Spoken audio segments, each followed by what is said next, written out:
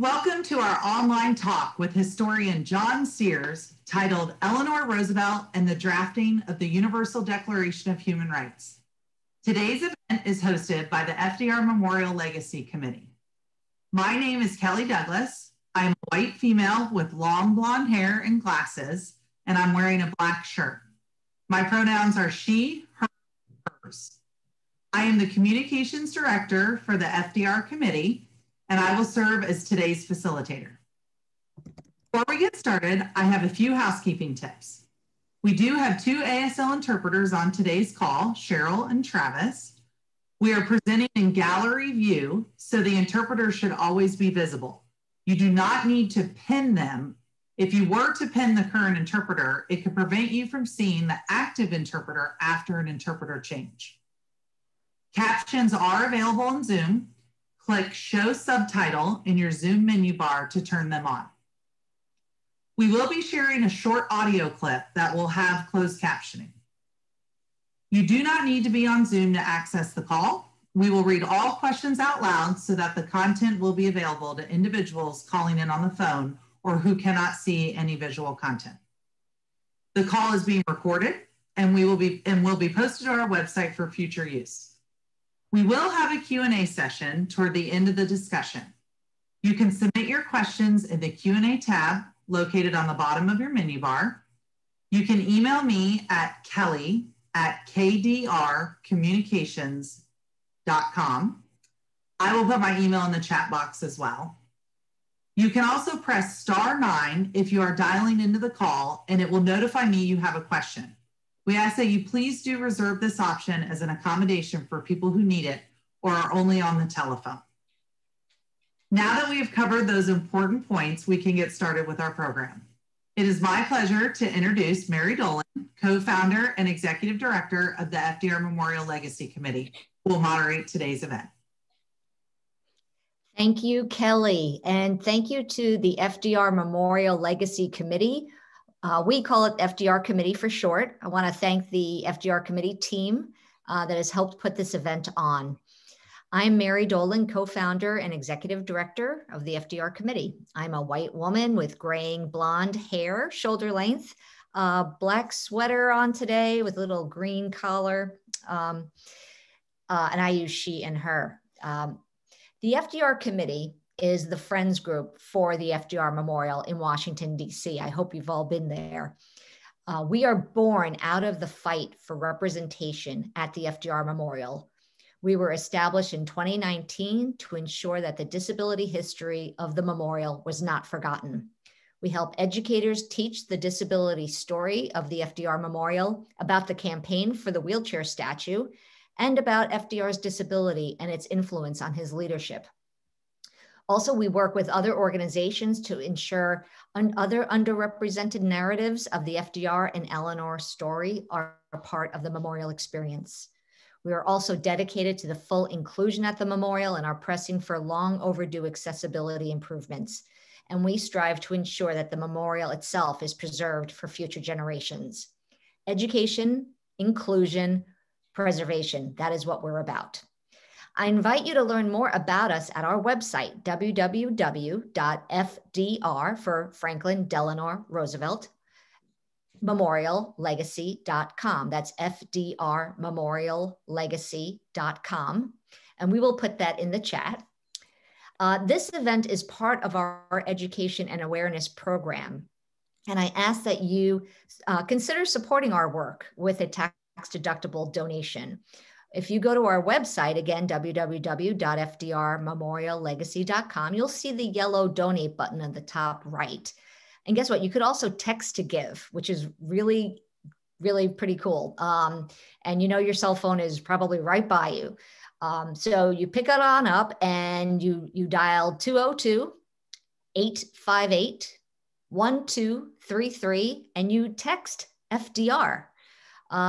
It's pretty cool. So I've done it. I've donated both ways. I have not been hacked. It's safe, it's secure, and we hope that you'll consider doing that. We're striving to meet a challenge grant that has been very generously given to us from the Gordon and Laura Gund Foundation. Mr. Gund donated a large sum of money to help make the wheelchair statue a reality. And we are at the tail end of this challenge grant. And we need $40,000 more in order to get his full match. That means every dollar you give is matched up to $40,000. So look, if you care about the FDR Memorial, if you care about preserving disability history, or if even you enjoy this event, even just a little bit, consider making a donation. Even a small one is most welcome. Now onto our program. We're going to turn our attention to Eleanor Roosevelt. She is a legend any day of the week, but why are we talking about her now? Why today? It's because 75 years ago, in April of 1946, Mrs. Roosevelt was named the chair of the drafting committee for the Universal Declaration of Human Rights. We decided to take a moment to honor this anniversary, and I'm going to tell you why. It's not only just because we like all things Roosevelt, but because Eleanor Roosevelt was a champion of disabled people. And the document that she helped get written, the Universal Declaration of Human Rights, served as the foundation for our disability community's own UN Convention on the Rights of People with Disabilities. Disability rights are human rights. And the FDR Memorial Wheelchair Statue is a testament to the advancement of those rights and the need to fight for them. I'm pleased to have with me today John Sears. John is the former executive director of the Franklin and Eleanor Roosevelt Institute. He was associate editor of the Eleanor Roosevelt Papers Project. His book, Refuge Must Be Given, Eleanor, the Jewish Plight, and the Founding of Israel. That book is coming out next month. So welcome, John. But before we ask you to share your thoughts and scholarship with us, we're going to get ourselves in the zone here. And I'm going to play a short audio clip of the one and only Eleanor Roosevelt talking about the Declaration of Human Rights. So if you give me a moment while I get the proverbial needle on the record here.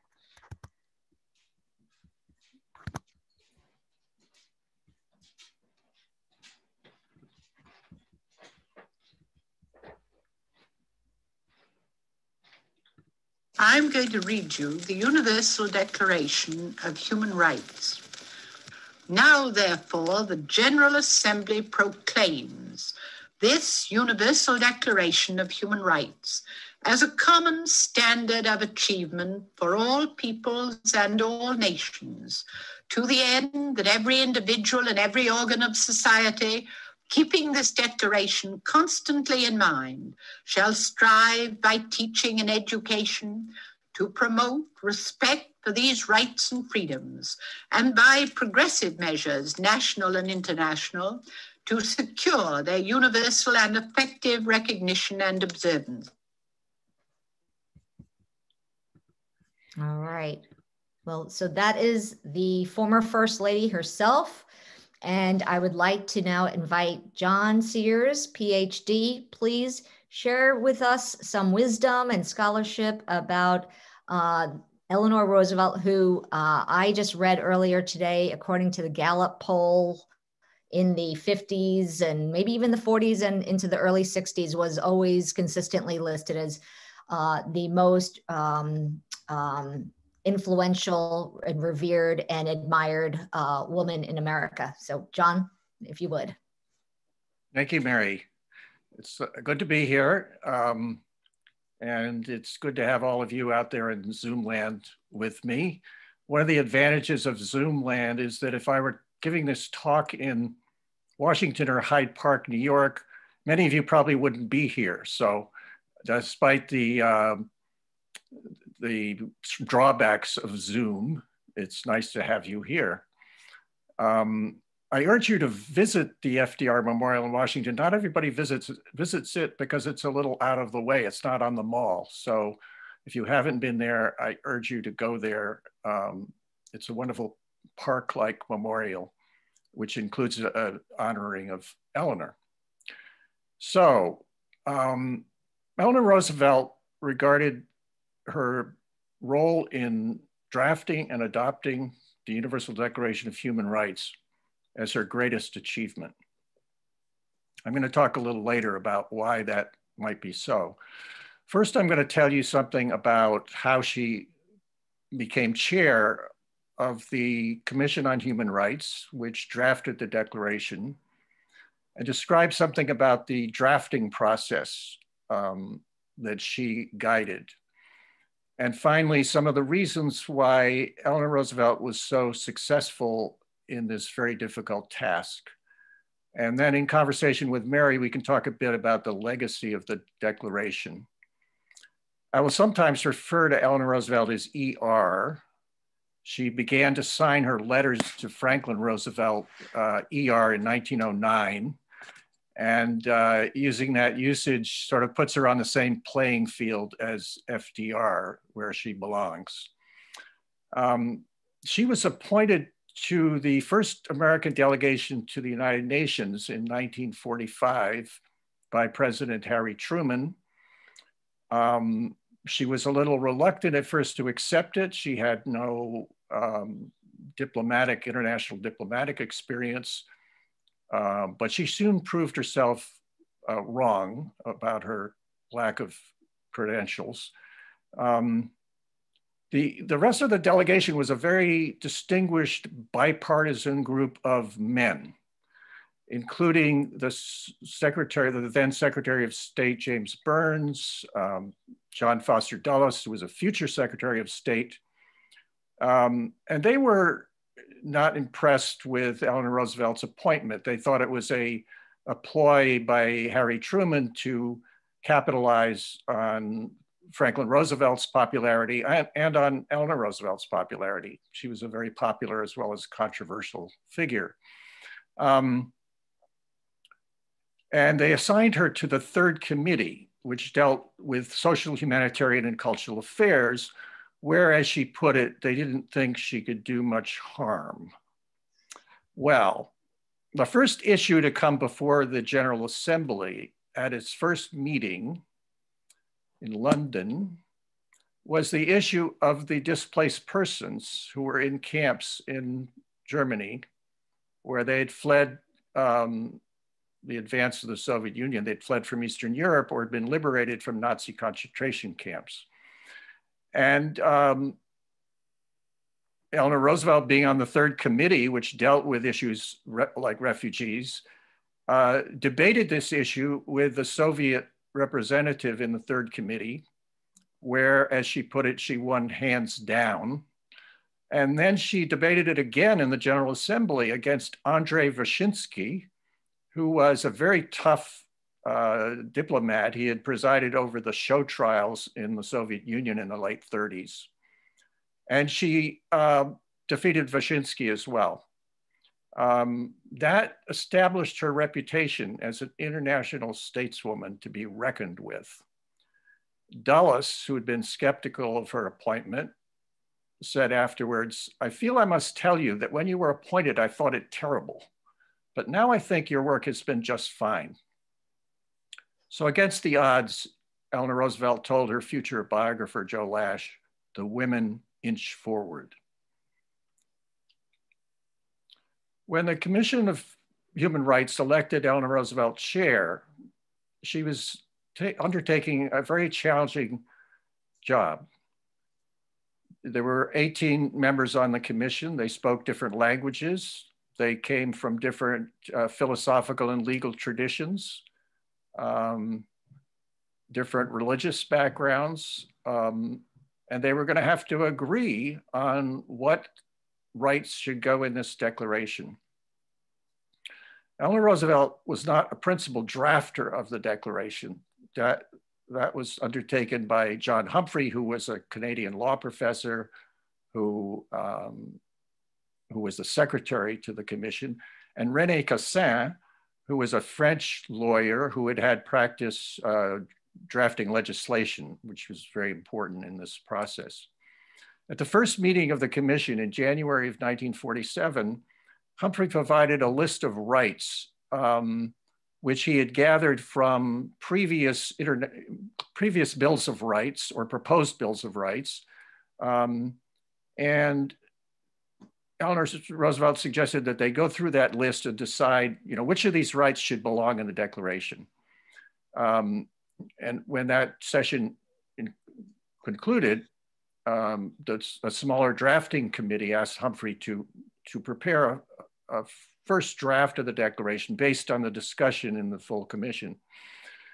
They then asked René Cassin to take that draft and revise it in the light of discussions within the drafting committee.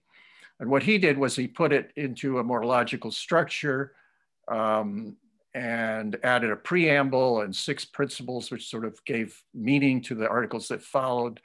And much of that, those 2 drafts survived the long process of revision. But the process of revision was very long and very thorough. And the completed declaration was the result of the repeated interrogation of each word and phrase at every stage of the drafting process. Eleanor Roosevelt's contribution to that process was that she was a very disciplined moderator. She kept steering the discussions back to the article under discussion. These were the men on the commission were from different, they liked to philosophize, and they would get off into philosophical issues and ideological issues, and she would bring them back to the article under discussion and how it was to be worded. She said after the second session of the commission that she was a hard taskmaster. I drove them hard, she said. She kept them working from early morning until after midnight. These were 2-week sessions of the full commission, but they are glad now it's over, and all the men are proud of their accomplishment. She made one other very important contribution, which that she insisted that the Declaration be written in a style that could, in her words, be readily understood by ordinary men and women.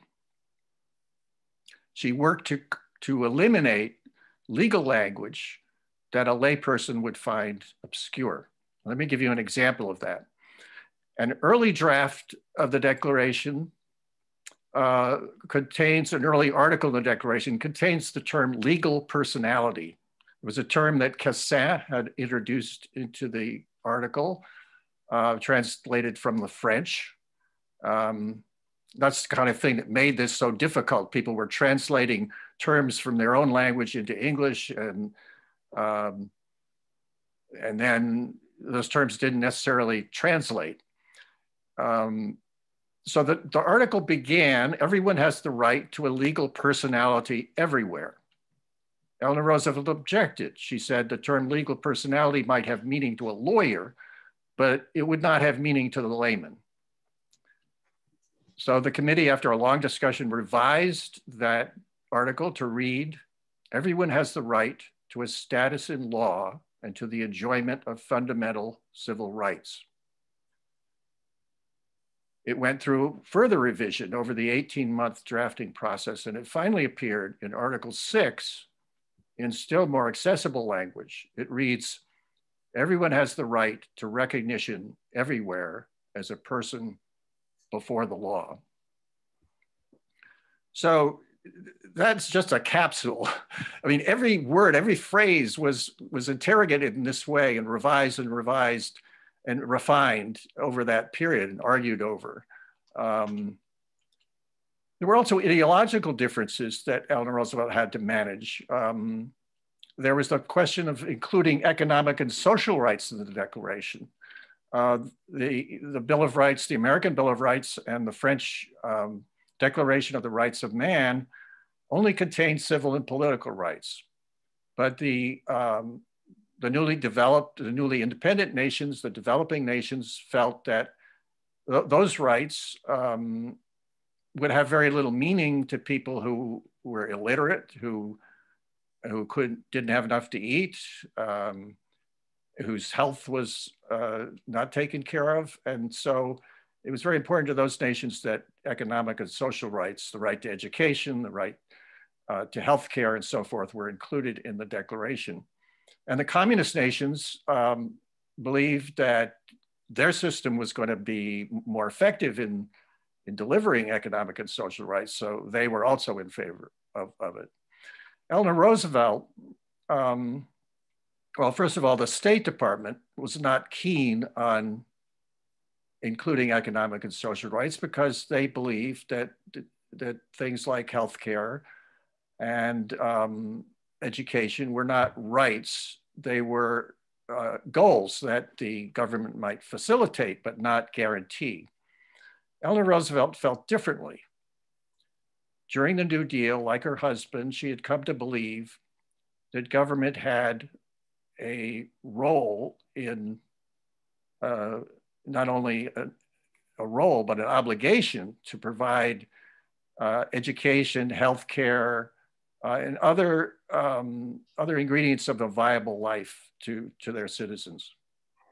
So she was also in favor of including economic and social rights, despite the views of her State Department.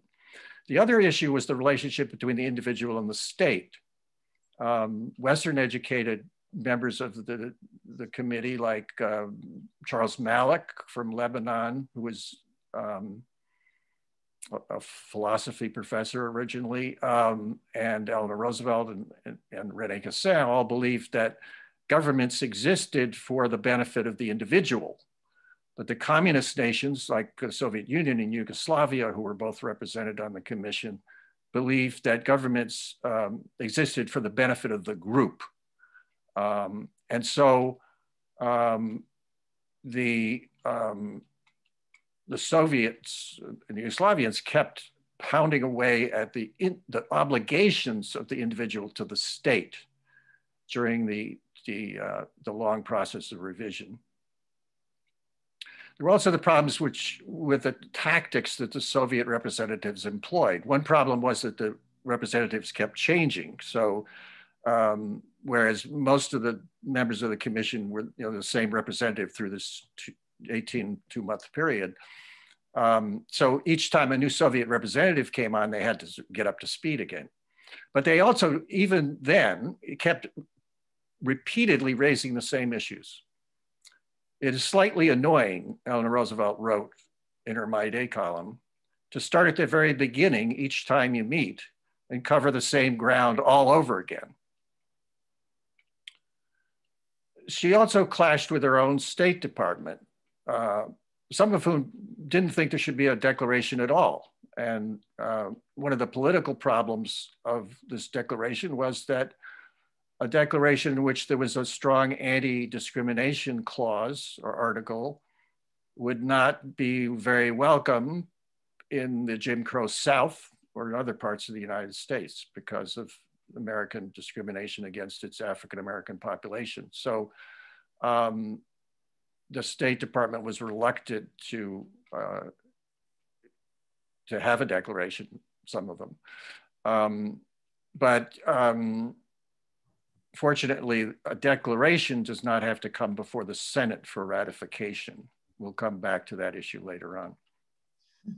Despite these problems, Eleanor Roosevelt managed to steer the Commission on Human Rights to the completion of its task. How did she do it? She had no legal training, no expert knowledge of parliamentary procedure, as she readily admitted herself. She didn't even have a college degree. As a teenager, she'd gone to the Allenswood School in England, which really laid the foundation for her interest in human rights. The head of the school was a French feminist named Madame Souvestre, who thought that the girls under her charge should learn about political and social issues and think for themselves, think independently.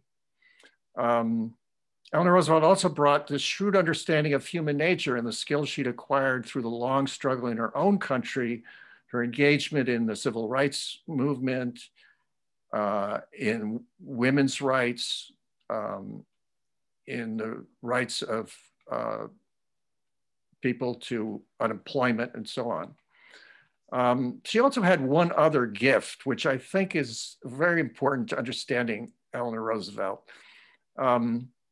Jacob Blaustein, who who worked with her when she was at the UN, noted that behind an attentive, innocent expression, Eleanor Roosevelt possessed a thoroughly practical mind, capable of unsuspected toughness.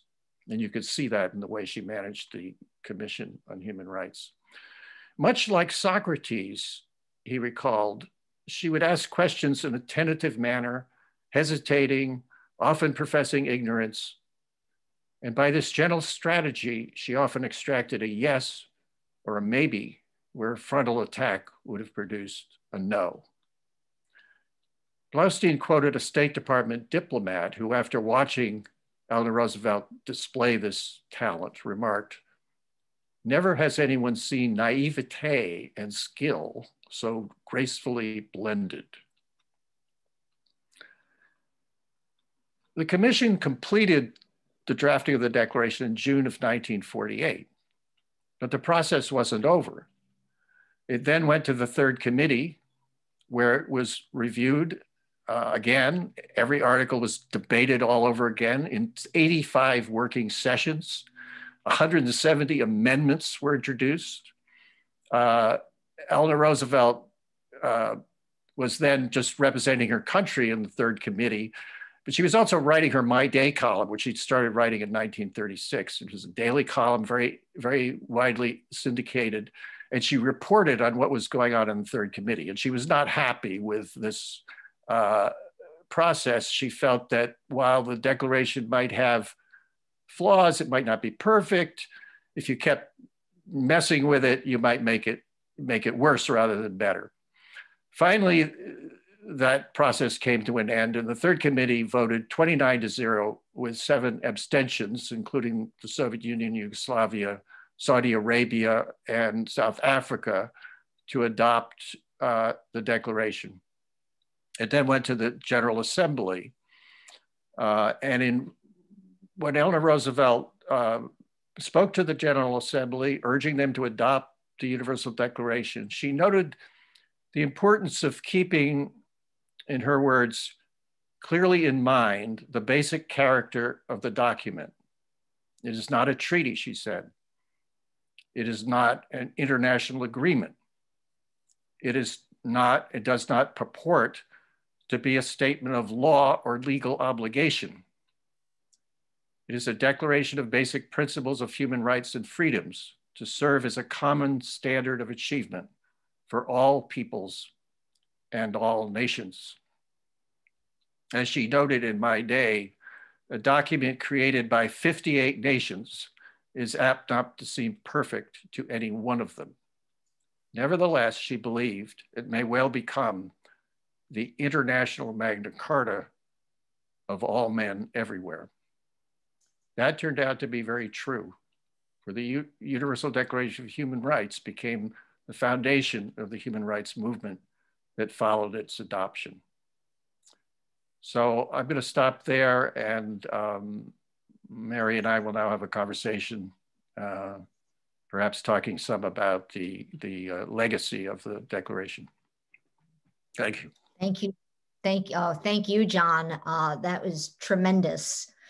One of the things that just struck me, and I think it's perhaps in that non-assuming way that Eleanor Roosevelt spoke, and you just said it, she was reciting the things that the Declaration of Human Rights is not.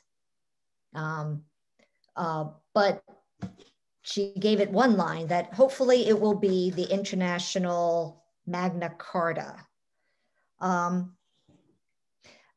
What does that exactly mean? What can you give us a thumbnail sketch of what did the Declaration yield? I mean, it's a nice statement, but it most certainly was more than just that. So can you sort of give us a little texture on that? Well, you might remember that the Magna Carta is the origin of Anglo-American law. So out of that Magna Carta, which was not a legally binding document either, you can trace all the development of Anglo-Saxon law. So And that's what's happened in international law, that the Commission on Human Rights was also working on a convention on human rights at the same time that they were working on the declaration. They didn't complete it until later, but some of them were working on it. And they divided it into two different conventions, one on political and civil rights and one on economic and social rights, largely for the reasons that I said, because the United States, State Department was not going to accept a convention on economic and social rights as a legally binding international document. So many conventions have been drafted since then. As Mary mentioned, the one on disability rights, there's one on women's rights, there's one on children's rights. So that's one legacy of the UN, of the Universal Declaration of Human Rights. It was also converted into, you find it in constitutions of some of the new independent nations, incorporated into their systems. And the other thing is that the Declaration has inspired and given authority to numerous non-governmental human rights groups, like Amnesty International, Human Rights Watch, that are there really to try to fulfill the goals of the Universal Declaration of Human Rights through various methods. And I might say that they may have been more effective than the conventions in actually implementing some of the rights. Excellent.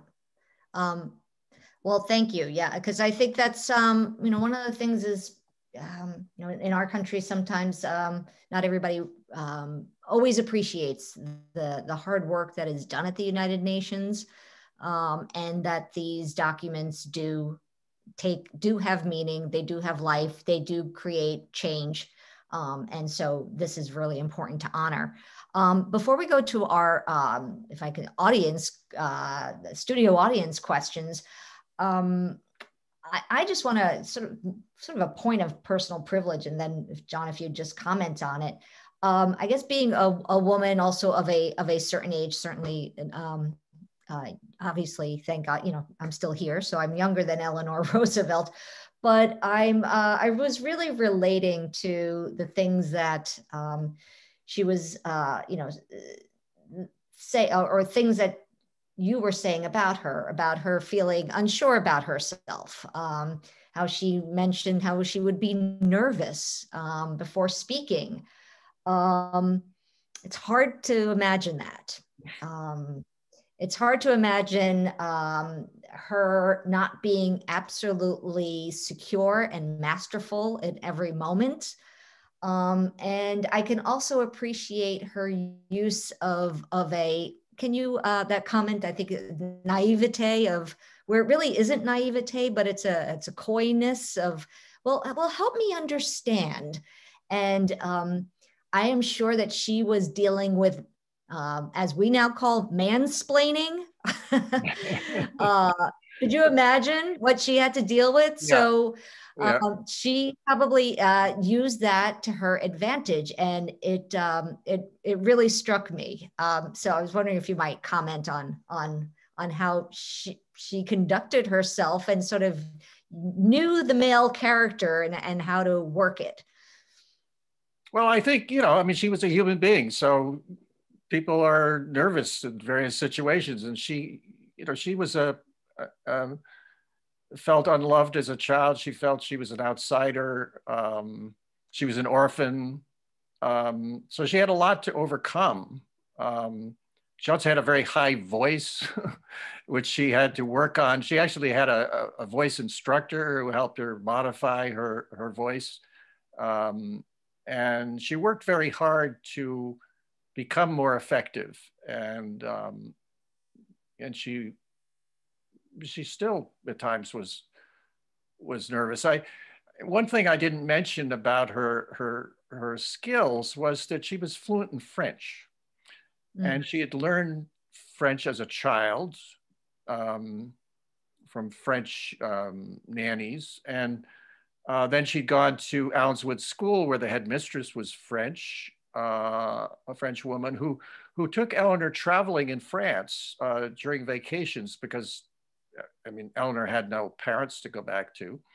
And she would let Eleanor do all the organizing, you know, all the ordering of meals, the making hotels arrangements and so forth. So by the time, you know, and French is a very useful diplomatic language, and particularly when you're dealing with René Cassin in your drafting committee. So there's a point at which there's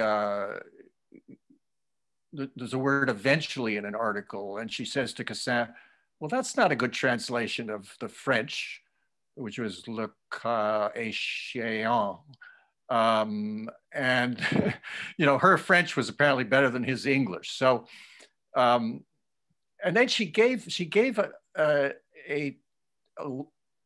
talk at the Sorbonne in French at the beginning of the opening of the General Assembly in the fall of 1948 about human rights. And this was the State Department wanted her to do this because of there was a point of very high tension in the Cold War. And she wrote it herself. She had to get it vetted by the State Department, and they had certain requirements, but she even ad-libbed some of it at times. And she says about that, she says, I was very nervous before that speech. But as I was listening to the people who spoke before me, I was so moved by the wonderful ability of the French language to express things that were hard to express in other languages. And then she got up and, you know, gave this brilliant speech. And so, yeah, she had very impressive skills, but she could also be nervous. So that's one answer to your question. Thank you. No, that vulnerability, just, you know, that's where our human connections often just really grow from. We have so many wonderful questions that also came in before we even hit start on this webinar, and some questions that are coming in now. Kelly, would you like to read off one of them, please? Sure. Let me just remind everybody the different ways you can submit your questions. You can submit them in the Q&A tab located at the bottom of your menu bar. Feel free to actually put them in the chat as well. I'm monitoring the chat so I can pull them from there. You could also email your questions to kelly@kdrcommunications.com, and I will put that email in the chat again. Or press *9 if you're dialing into the call to raise your hand. Just a few ways you can do that. So I am actually going to start with a question that we received prior to the event when we received a registration. And a similar question was actually asked in the chat. So the question is, how do we in the 21st century implement the principles of the Universal Declaration of Human Rights into law and hold our governments accountable to the UDHR? Well, I think it has to do with citizen action. You know, Black Lives Matter. You know, last week we really for the first time held a white police officer accountable for murdering an African-American. An unarmed African-American. So that was progress. I mean, we have a long way to go in that area particularly. And as Eleanor Roosevelt said, every generation has to struggle for human rights, that it's preeminently a field in which to stand still is to retreat. So we're never going to be done with this struggle, but I think that the difficulty of law, I mean, the conventions on human rights are legally binding international documents, but how well do they work? The United States has only ratified 3 of the 9 conventions on human rights.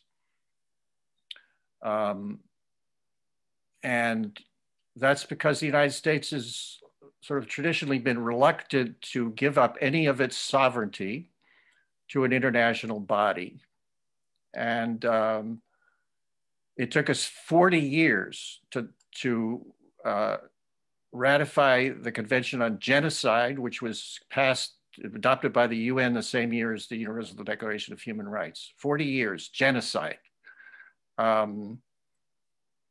We're the only nation out of 177 who have not ratified the Convention on the Rights of Persons with Disabilities. Now, many of the nations who've ratified that convention and the other conventions have not lived up to their obligations. They still repress free speech. They don't recognize the rights of women. They torture. They even commit genocide. So the convention, having ratified the convention, is pretty meaningless. The United States, on the other hand, has made progress in implementing the principles of some of these conventions while not having ratified them.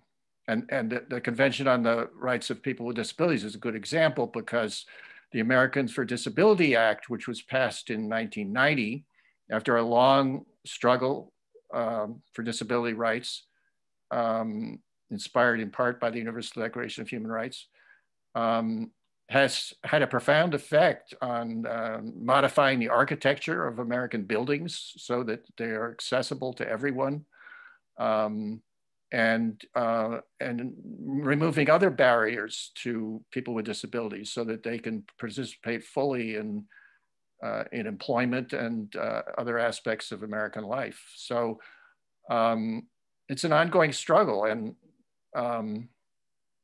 I think the most effective in our country, it's not really laws. Laws are the result of organization, of organizing people at the grassroots who care deeply about something.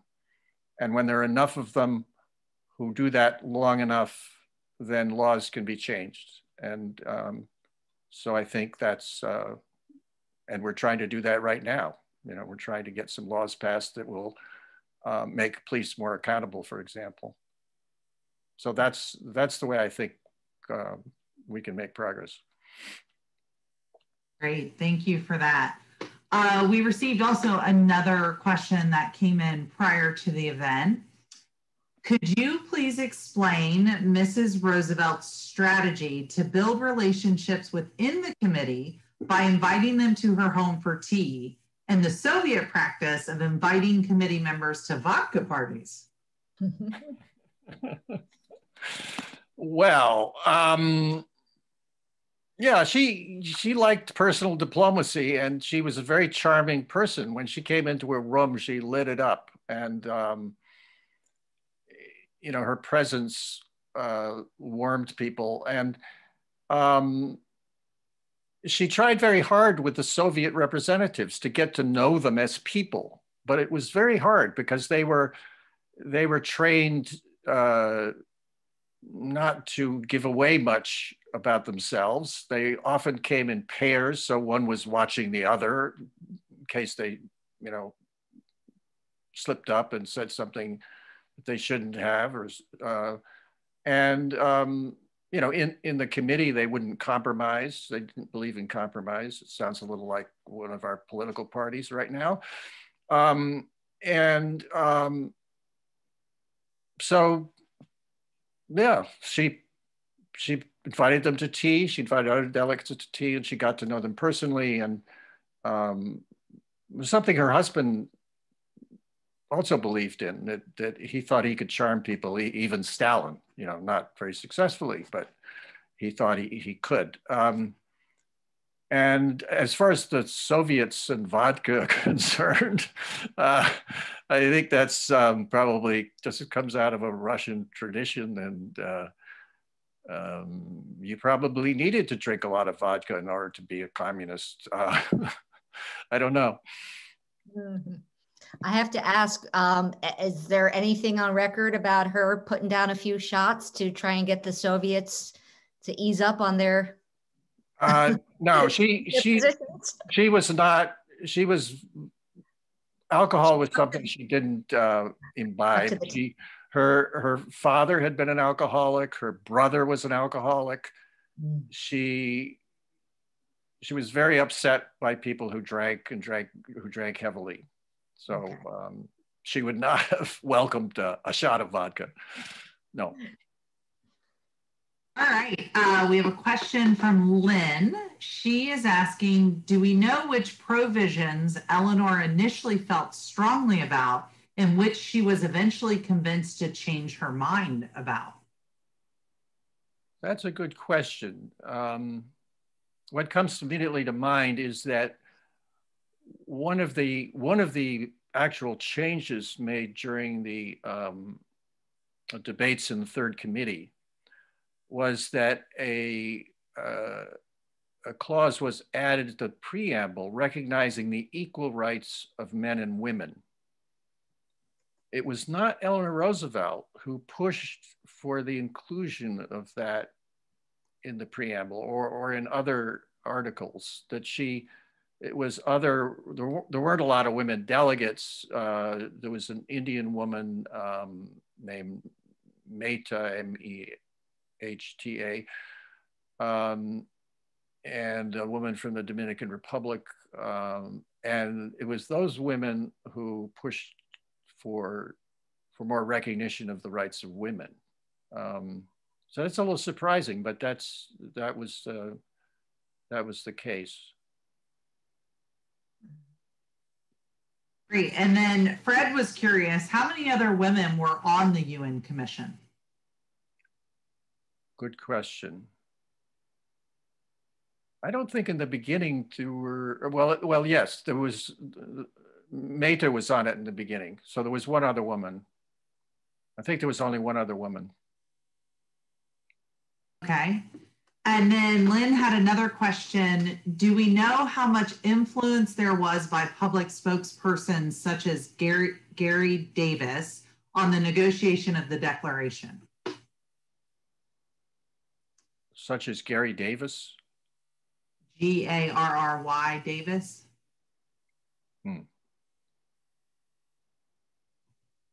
I don't recognize that name. A spokesman for whom?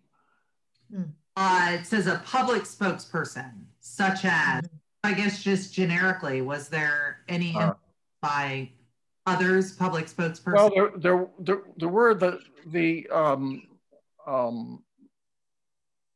Jews who had suffered so much during the Holocaust. The declaration was extremely important to them, and they worked very hard to influence what went into the declaration and into the conventions.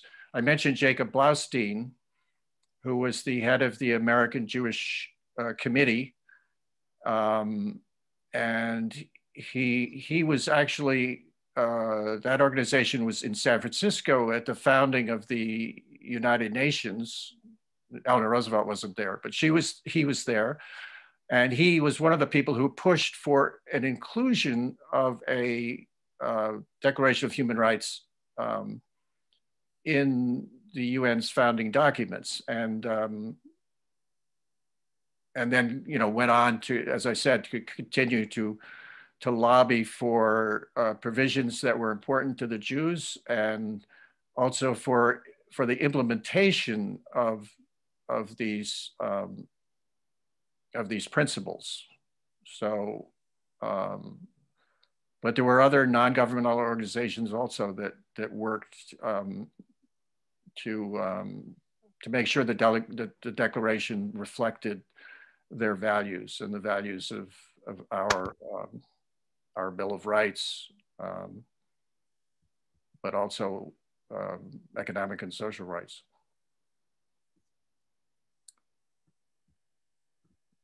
Great. And Fred actually just dropped another question. What politicians in the US were the most vocal opponents of the adoption of the Declaration?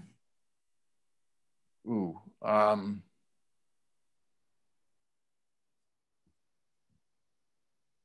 Well, in the State Department, this is not an answer to the question, but in the State Department was Robert Lovett, who was the one he was opposed to any declaration at all. You know, I don't remember who particularly was opposed to it. As I said, that, you know, a convention, which is a treaty, has to go before the Senate.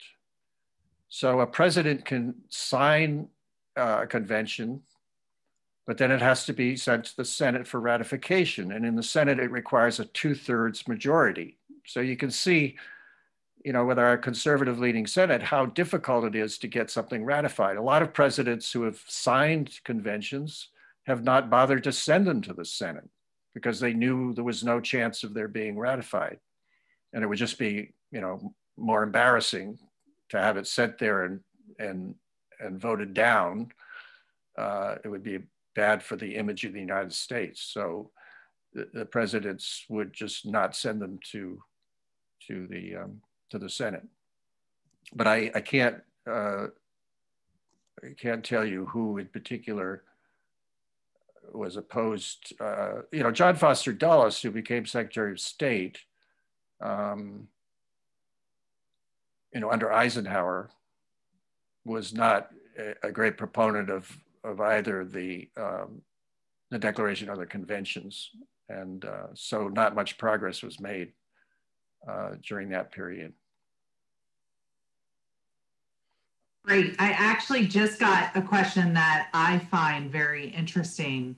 With all of Eleanor's accomplishments throughout her life, with immigrant civil rights and other efforts until the end of her life, what do you think she labeled as her most important achievement?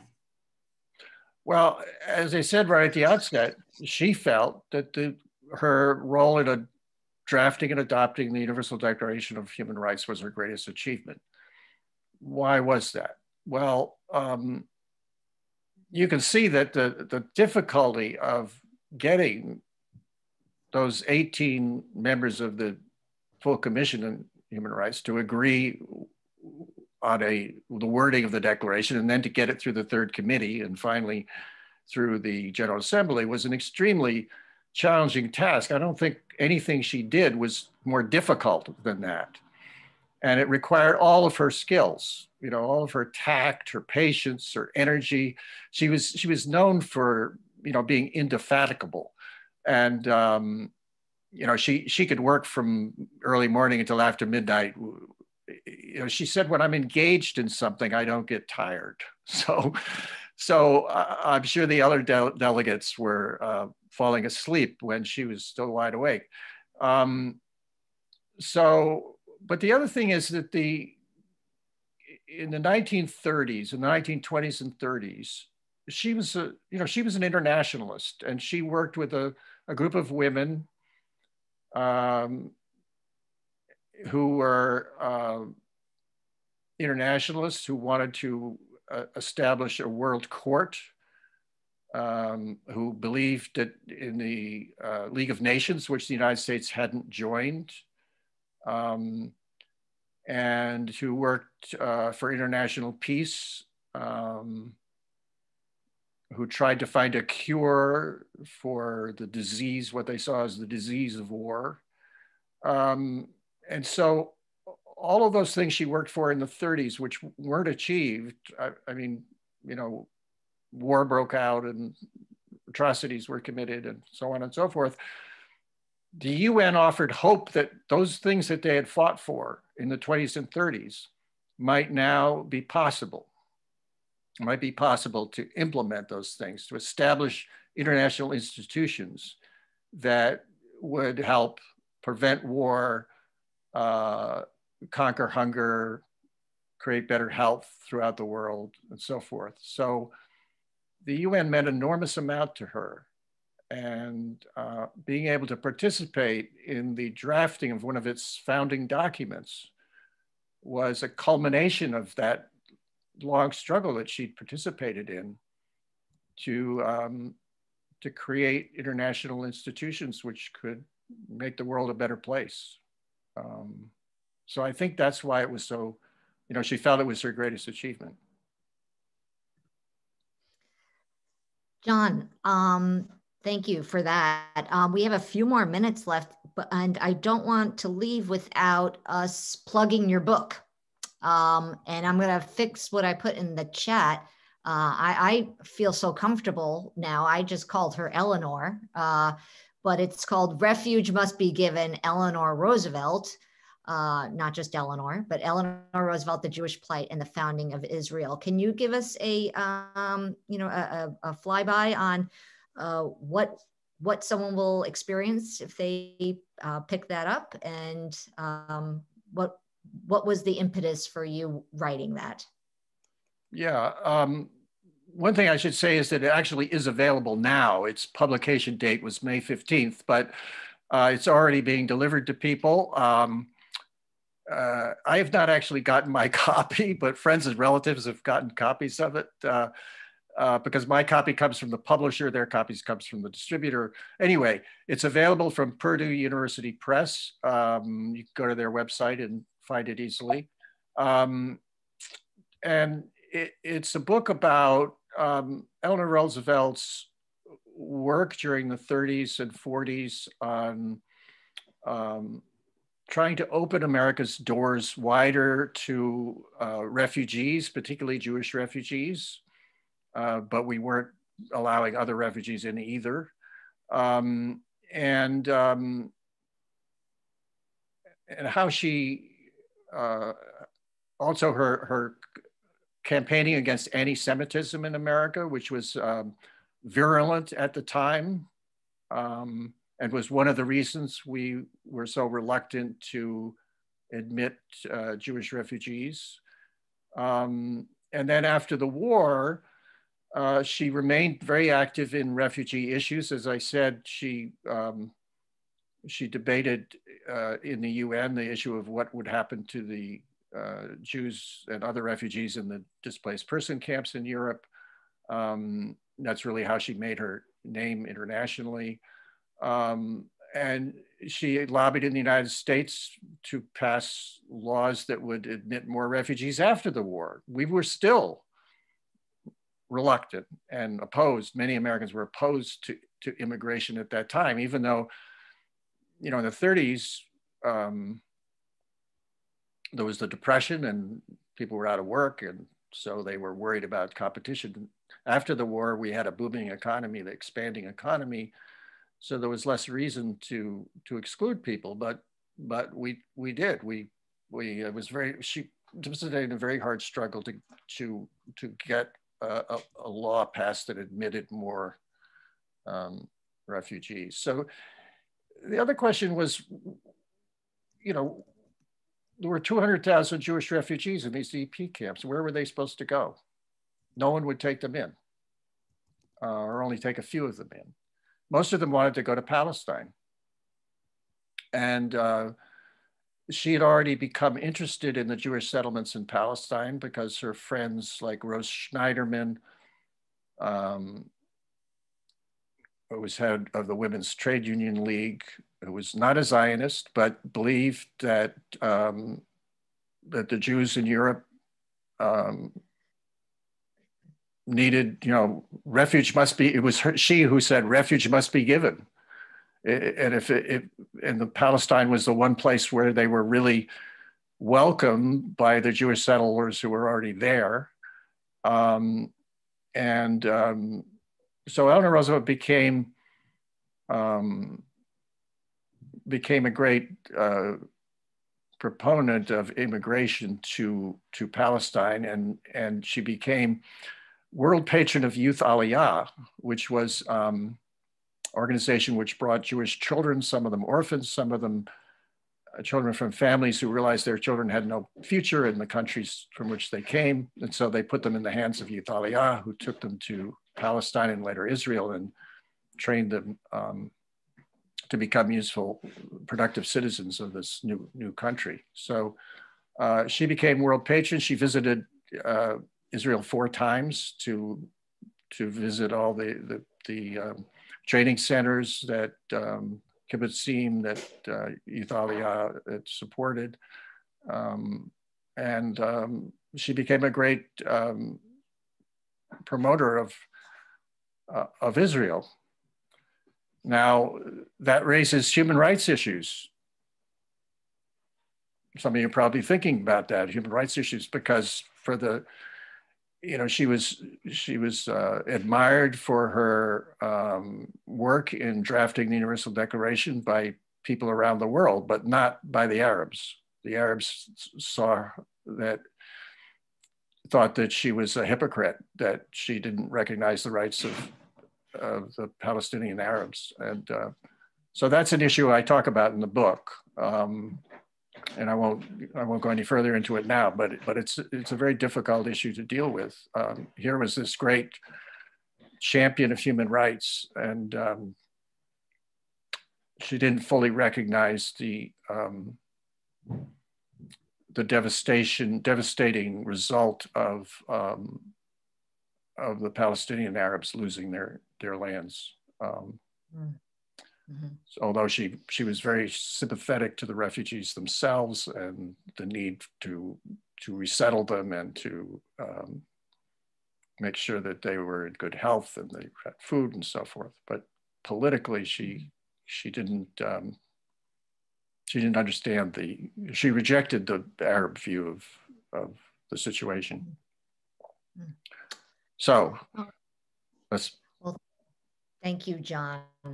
So yes, please, everyone, take a look at our chat. You can find John's book there, and Kelly kindly put a link to where you can pick it up. So that's we appreciate that, Kelly. Thank you all for joining us today, and particularly thank you, John, for sharing your time and your knowledge and your passion about Eleanor Roosevelt. And I know this was an hour well spent for me learning further about someone who I'm increasingly just growing more and more in admiration of. So thank you for that. And with you're very welcome. It was a pleasure to be here. Well, we're so glad to have you, and we want to thank you all for joining us today. Please remember, drop a donation, join on our newsletter. Our sign up is on our website, and follow our work. And we'd love to keep presenting these terrific panels and discussions. And so keep following what we're doing. Thank you so much, and have a great rest of the day.